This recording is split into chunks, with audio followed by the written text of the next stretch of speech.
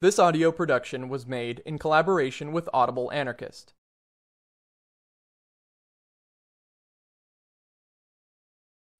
Towards the Queerest Insurection by Mary Nardini Gang. Some will read queer as synonymous with gay and lesbian, or LGBT. This reading falls short.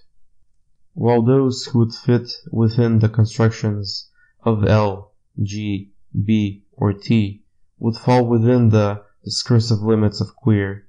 Queer is not a stable area to inhabit. Queer is not merely another identity that can be tacked onto a list of neat social categories, nor the quantitative sum of our identities. Rather, it is the qualitative position of opposition to presentations of stability, an identity that problematizes the manageable limits of identity. Queer is a territory of tension, defined against the dominant narrative of white, hetero, monogamous patriarchy, but also by an affinity with all those who are marginalized, ostracized, and oppressed. Queer is the abnormal, the strange, the dangerous. Queer involves our sexuality and our gender, but so much more. It is our desire and fantasies, and more still. Queer is the cohesion of everything in conflict with the heterosexual capitalist world. Queer is the total rejection of the regime of the normal. As queers, we understand normalcy. Normal is the tyranny of our condition, reproduced in all of our relationships. Normalcy is violently reiterated in every minute of every day. We understand this normalcy as the totality being the interconnection and overlapping of all oppression and misery. The totality is the state, it is capitalism, it is civilization and empire. The totality is fence, post-crucifixion, it is rape and murder at the hands of the police. It is straight acting and no fatties or femmes. It is queer eye for the straight guy. It is the brutal lessons taught to those who can't achieve normal. It is every way we've limited ourselves or learned to hate our bodies. We understand normalcy all too well. When we speak of social war, we do so because purest class analysis is not enough for us. What does a Marxist economic worldview mean to a survivor of bashing, to a sex worker, to a homeless teenage runaway? How can class analysis, alone as paradigm for evolution, promise liberation to those of us journeying beyond our assigned genders and sexualities? The proletariat, as a revolutionary subject, marginalizes all whose lives don't fit in the model of heterosexual worker. Lenin and Marx have never fucked the ways we have. We need something a bit more thorough, something equipped to come with teeth gnashing to all the intricacies of our misery. Simply put, we want to make ruins of domination in all its varied and interlacing forms. This struggle, inhabiting every social relationship, is what we know as social war. It is both the process and the condition of a conflict with this totality. In the discourse of queer, we are talking about a space of struggle against this totality, against normalcy. By queer, we mean social war. And when we speak of queer as a conflict with all domination, we mean it. See, we've always been the other, the alien, the criminal. The story of queers in this civilization has always been the narrative of the sexual deviant, the constitutional psychopathic inferior, the traitor, the freak, the moral imbecile. We've been excluded at the border from labor, from familial ties. We've been forced into concentration camps, into sex slavery, into prisons. The normal, the straight, the American family has always constructed itself in opposition to the queer. Straight is not queer, white is not of color, healthy does not have HIV, man is not woman. The discourses of heterosexuality, whiteness, and capitalism produce themselves into a model of power. For the rest of us, there's death.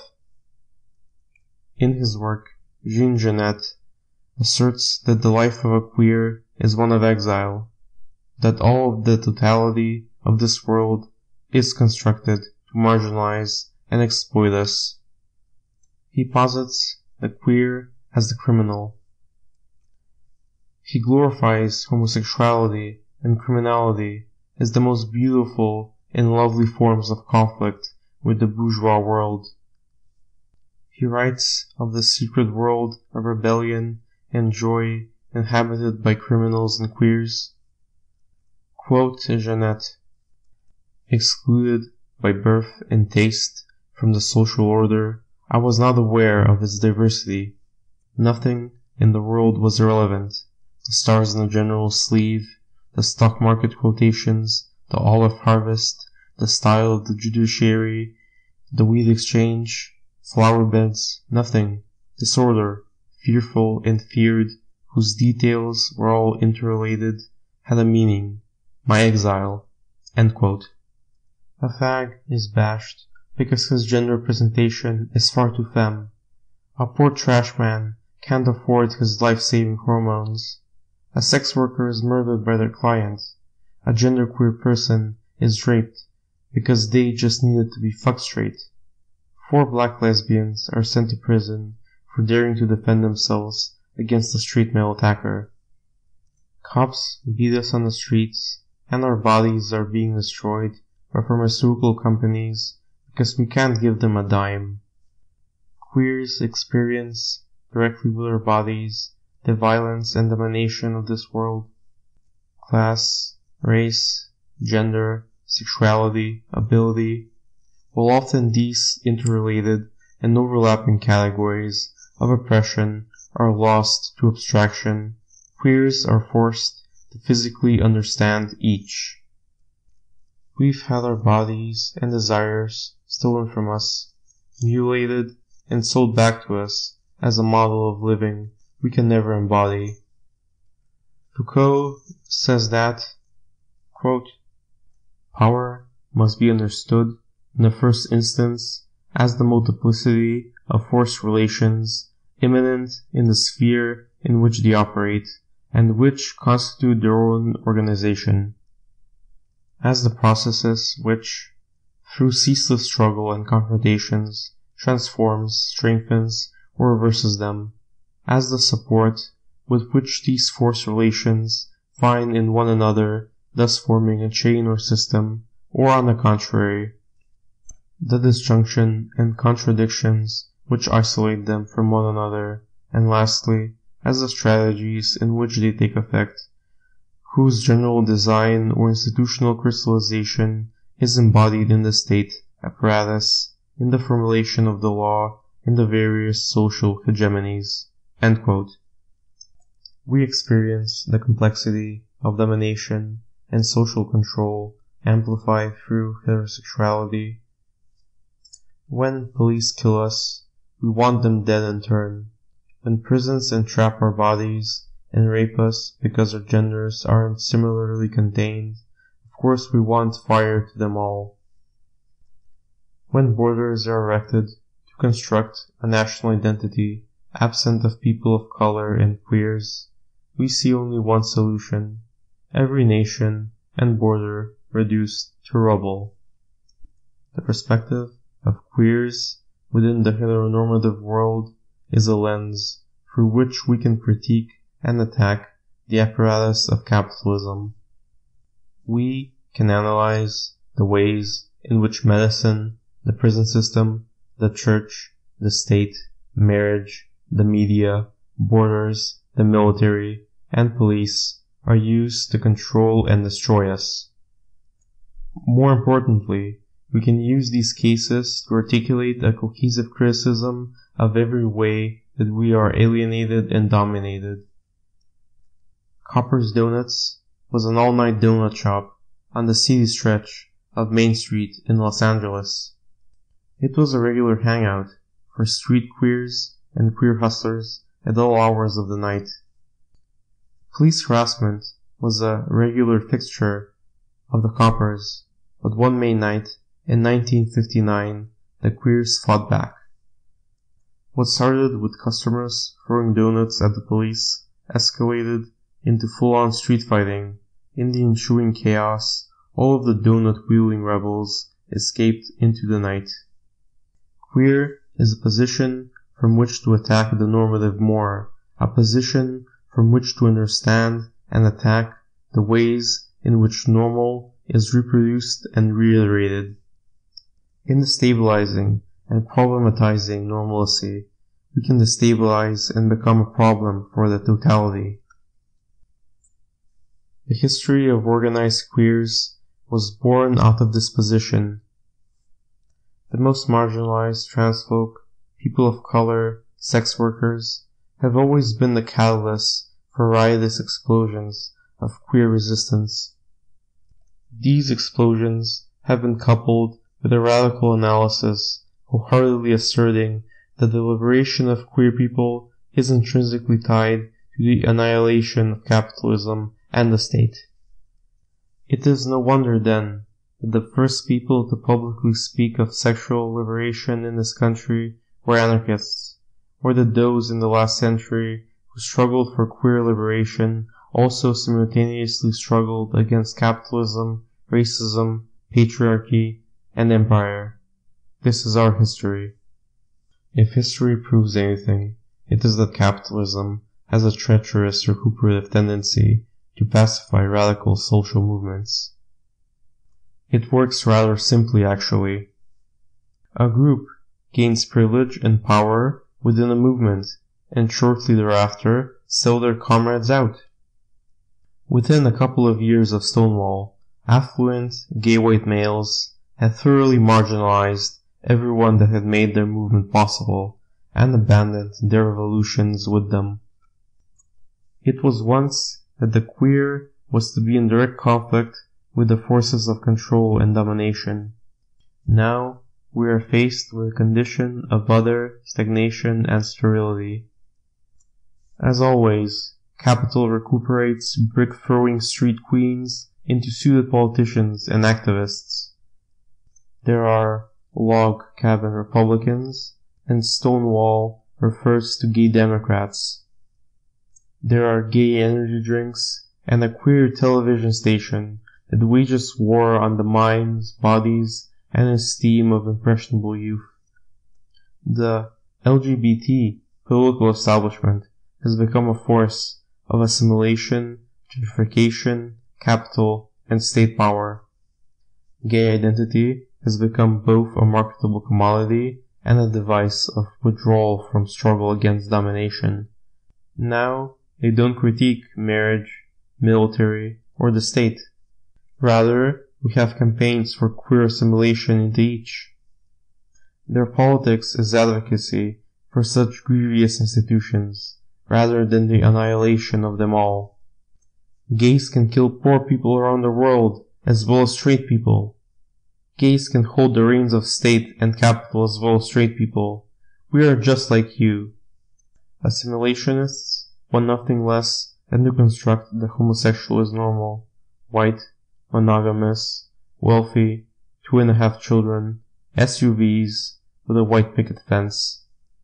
This construction, of course, reproduces the stability of heterosexuality, whiteness, patriarchy, the gender binary, and capitalism itself. One weekend, in August 1966, Compton's, a 24-hour cafeteria in San Francisco's Tenderloin neighborhood, was buzzing with its usual late-night crowd of drag queens, hustlers, slummers, cruisers, runaway teens, and neighborhood regulars. The restaurant's management became annoyed by a noisy young crowd of queens at one table who seemed to be spending a lot of time without spending a lot of money, and had called the police to roust them. A surly police officer, accustomed to manhandling Compton's clientele with impunity, grabbed the arm of one of the queens and tried to drag her away. She, unexpected, threw her coffee in his face, however, and immediately erupted. Plates, trays, cups, and silverware flew through the air at the startled police, who ran outside and called for backup. The customers turned over the tables, smashed the plate glass windows, and poured into the streets. When the police reinforcements arrived, street fighting broke out all throughout Compton's vicinity. Drag queens beat the police with their heavy purses and kicked them with their high-heeled shoes. A police car was vandalized, a newspaper box was burnt to the ground, and general havoc was raised all throughout the Tenderloin. If we genuinely want to make ruins of this totality, we need to make a break. We don't need inclusion into marriage, the military, and the state. We need to end them. No more gay politicians, CEOs, or cops. We need to swiftly and immediately articulate a wide gulf between the politics of assimilation and the struggle for liberation. We need to rediscover our riotous inheritance as queer anarchists. We need to destroy constructions of normalcy and create instead a position based in our alienation from this normalcy and one capable of dismantling it. We must use these positions to instigate breaks, not just from the assimilationist mainstream, but from capitalism itself. These positions can become tools of a social force ready to create a complete rupture in this world. Our bodies have been born into conflict with the social order. We need to deepen that conflict and make it spread. What began as an early morning raid on June the 28th, 1969 at New York's Stonewall Inn escalated to 4 days of rioting throughout Greenwich Village. Police conducted the raid as usual, targeting people of color, trans people, and gender variants for harassment and violence. It all changed, though, when a bull dyke resisted her arrest and several street queens began throwing bottles and rocks at the police. The police began beating folks, but soon people from all over the neighborhood rushed to the scene, swelling the rioters' numbers to over 2,000. The vastly outnumbered police barricaded themselves inside the bar, while an uprooted parking meter was used as a battering ram by the crowd. Molotov cocktails were thrown at the bar. Riot police arrived on scene, but were unable to regain control of the situation. Drag queens danced the conga line and sang songs amidst the street fighting to mock the inability of the police to reestablish order. The rioting continued until dawn, only to be picked up again at nightfall of the subsequent days.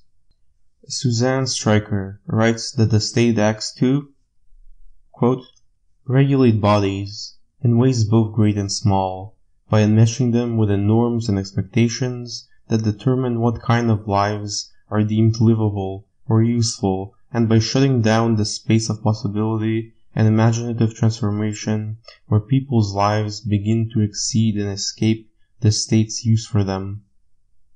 End quote. We must create space wherein it is possible for desire to flourish. This space, of course, requires conflict with the social order. To desire, in a world structured to confine desire, is a tension we live daily. We must understand this tension so that we can become powerful through it. We must understand it so that it can tear our confinement apart. On the night of May 21st, 1979, in what has come to be known as the White Night Riots, the queer community of San Francisco was outraged and wanted justice for the murder of Harvey Milk. The outraged queers went to City Hall, where they smashed the windows and glass door of the building. The riotous crowd took to the streets, disturbing traffic, smashing storefronts and car windows, disabling buses and setting 12 San Francisco police cruisers on fire. The rioting spread throughout the city as others joined in on the fun. This terrain, born in rupture, must challenge oppression in its entirety. This, of course, means total negation of this world. We must become bodies in revolt. We need to delve into and indulge in power. We can learn the strength of our bodies and struggle for space for our desires. In desire, we'll find the power to destroy not only what destroys us, but also those who aspire to turn us into a gay mimicry of that which destroys us. We must be in conflict with regimes of the normal. This means to be at war with everything. If we desire a world without restraint, we must tear this one to the ground. We must live beyond measure and love and desire in ways most devastating. We must come to understand the feeling of social war. We can learn to be a threat. We can become the queerest of insurrections. To be clear, we've despaired that we could never be as well dressed or cultured as the Fab Five. We found nothing in Brokeback Mountain. We've spent far too long shuffling through hallways with hats hung low. We don't give a shit about marriage or the military. But oh, we've had the hottest sex everywhere, in all the ways we aren't supposed to, and the other boys at school definitely can't know about it. In 1970, Stonewall veterans Marsha P. Johnson and Sylvia Rivers founded STAR, Street Transvestite Action Revolutionaries. They opened the Star House, a radical version of the house culture of Black and Latina queer communities.